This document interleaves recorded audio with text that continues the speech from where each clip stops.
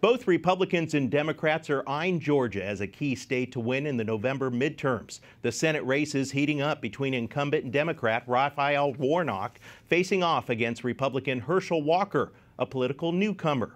I was in Atlanta recently and sat down with the former NFL star to uncover why he's getting into politics.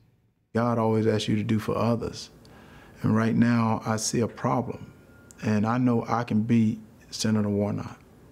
There's not a doubt in my mind. I know I can beat Senator Warnock. And I don't think he's a great senator. I honestly don't think he's a biblical preacher. And I want to remove him from that seat. Although he's not Catholic, Herschel Walker wears a Saint Michael the Archangel medal around his neck, a gift from his wife. He tells me there's a battle between good and evil. When you have a strong faith, Satan's going to come for you. He don't need to go after someone he already has. And, because I decided to run, I know he's going to come for me. And he's been coming, but I keep the armor of God on. Ever since Herschel Walker announced he's running for Senate, stories have surfaced of children he birthed out of wedlock, domestic abuse allegations, and he's out of touch with African-American voters. But he believes the Lord has called him to overcome past mistakes. Yeah, I'm a sinner. I've sinned before my Holy Father. But you know what? I've gotten up. I've gotten up and I've corrected that. And I'm going to keep going forward and do the best I can, because that's what you do. You got to turn away from those things you used to do that you don't do. And I pray every day. I don't just pray for myself. I pray for Senator Warnock. And Herschel, one of the things that you are passionate about is the pro-life issue.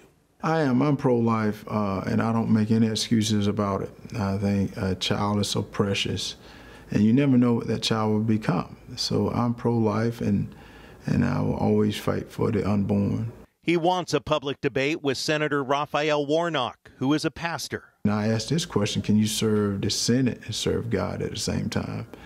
Because that's a question he needs to answer for himself, because some of his policies that he's voting on is that against some of his Christian beliefs or what he teaches in his church.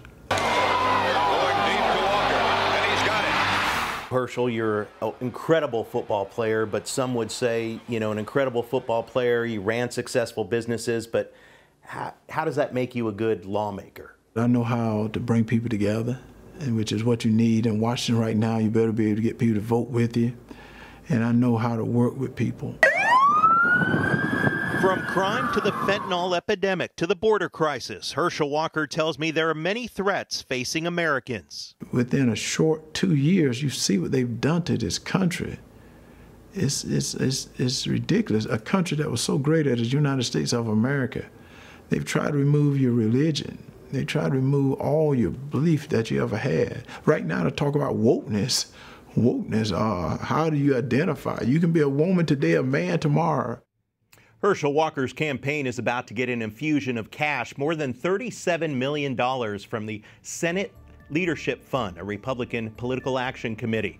Political analysts say that this race is simply too close to call right now, and it is important to note, EWTN News Nightly reached out to Senator Raphael Warnock. We did not get a response to our emails.